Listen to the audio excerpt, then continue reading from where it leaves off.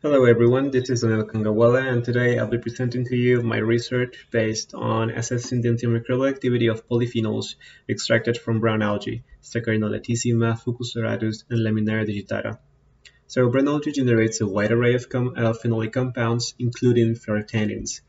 These are exclusively generated by this kind of family, so that means that they cannot be found in any other algae family like red algae or green algae. So fluorotaniins have also been found to have antimicrobial activity. So successfully extracting them and assessing for their antimicrobial activity could potentially lead to identifying a good therapeutic compound which would be useful against the growing antibiotic resistance problem of bacteria. So the methodology was getting the sample, making a liquid-liquid extraction, and then concentrating it. Then a part of the crude was sent to the fractionation, to the MPLC fractionation. So the crude with the fractionations could be analyzed for total phenolic compounds and scavenging activity. Then the fractionations were used for minimum inhibitory concentration, disk diffusion, and UPLC analysis. Moving on to the results, we have that the FNC assay and the DPPH assay both had correlating results, having the highest values for Fucus serratus and Fucus serratus 3 fractionation.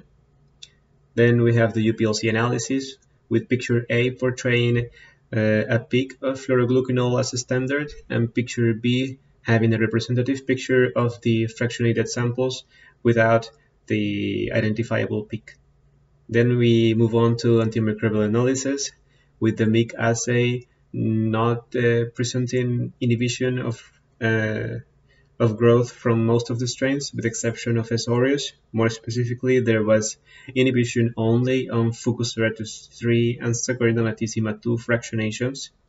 These results, though, did not correlate with the disk diffusion assay. As you can see here, these pictures are representative long plates of the strains. The most specifically, they are S. aureus long plates, so you can see that there should be zone of inhibitions, but they are just not present in it. Moving on to discussion, it was found that as it is for the FNC and the DPHSA, both had greatly differing amounts from the crude to the fractionations. This may indicate that there was a considerable loss of phenolic compounds in the fractionation procedure.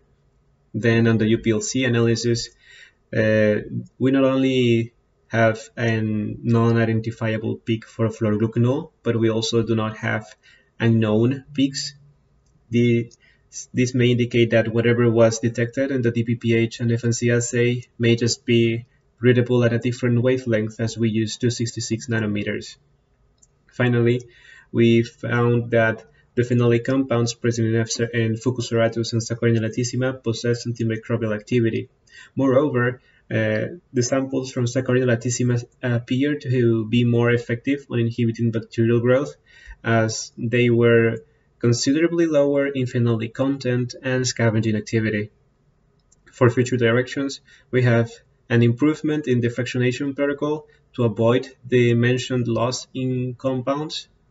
Then we have increasing the volume of the seeding for the discs in the disk diffusion assay, as 25 microliters appeared not to be enough so that results could correlate.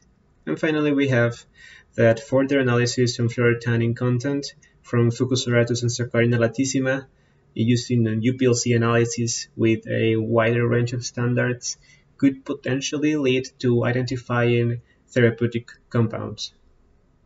That would be it. Thank you for your time.